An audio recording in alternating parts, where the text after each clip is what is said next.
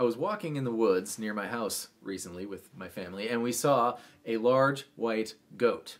It clearly didn't belong there. We live in a suburban neighborhood, so I dutifully called animal control, who told me to call the police. And that's where we stand on that. I'll keep you posted. Today we are doing Marigold, the Foo Fighters, Nirvana sort of segue with Dave Grohl singing. And of course, Foo Fighters do it now, and they do it in standard tuning, but Nirvana does it in half-step down detuned tuning. So if you want to play it along to Nirvana, all your strings go a half-step down. And Pedro also had a good question. He said when he starts to try to sing while he's playing, it sort of falls apart. So at the end, I'll show you how to break it down for this or for any song so that you can sort of coordinate that a little better. I hope. I'll try. Anyways, here we go. This should be a quick add to your repertoire.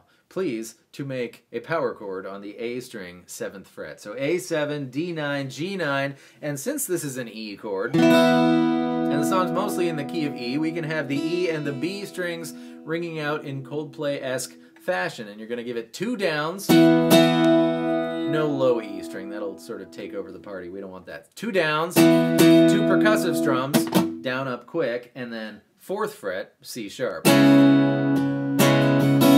Same pattern on B, 2nd fret, and C, and that is half the song. Thank you, Dave.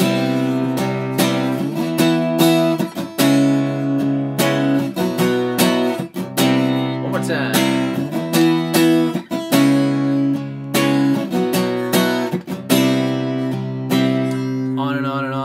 We go to where we left off on C, right? Now move your shape down to G and add your middle finger on the G string, 4th fret, and we can still hear those 2 notes ringing out. G, 2 frets higher is A. Back up to our original first E. Down to C sharp, 4th fret. And then end the whole thing on C. I'll do it one more time through, and then we'll talk about the other thing.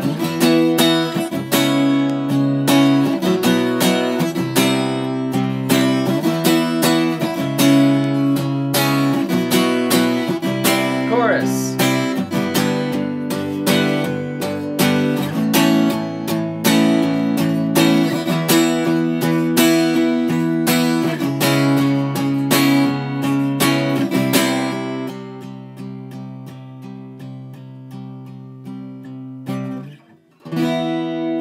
Cool. Be right back.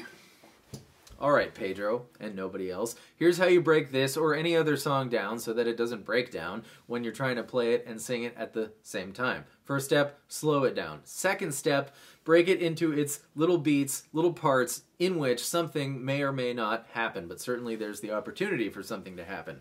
For instance, in this song, the first 2 things that happen are 2 down strums, right? And then a percussive strum, but let's just dumb it down to 1 down for now so we can get comfortable with where the words go. So it'll be he's.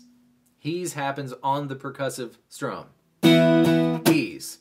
Do that 60,000 times until you can do it hanging upside down, blindfolded in a cave, comfortably. He's. He's. Go as slow as you need to. Then, of course, the very next thing that happens is this 4th fret one, but no words happen on that. The word there happens immediately after that. So now we have there.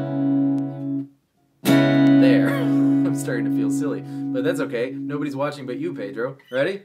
Together. Nice and slow. He's there.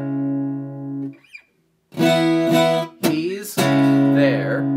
And then the rest of the song, or the rest of the verse anyways, is much easier than that. That was the hard part, and I'm betting that's the part you were having trouble with, because it kind of happens more on the beat.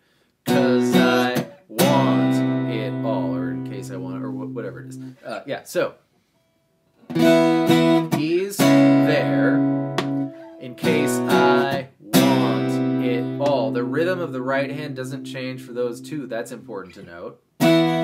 He's there, in case I want it all. And that's easier because the want happens right on the chord change.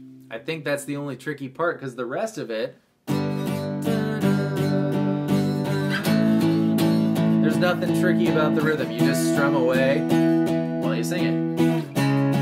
Which is, you know, easier said than done, but there's no kooky rhythm and no something happening when something else doesn't happen. So that is my tip for you, Pedro. Slow it down into tiny pieces. He's there in case I want it all. And notice where singing happens. You might write it out, you know, and put little symbols for yourself wherever the strums go compared to the lyrics if you're a visual kind of person like that. But yeah, that works for absolutely any song.